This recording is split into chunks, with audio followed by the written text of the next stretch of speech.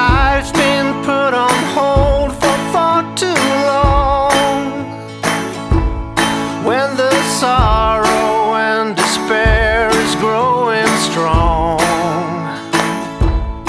there is always something good to be obtained from breaking loose and leave the things that kept you chained.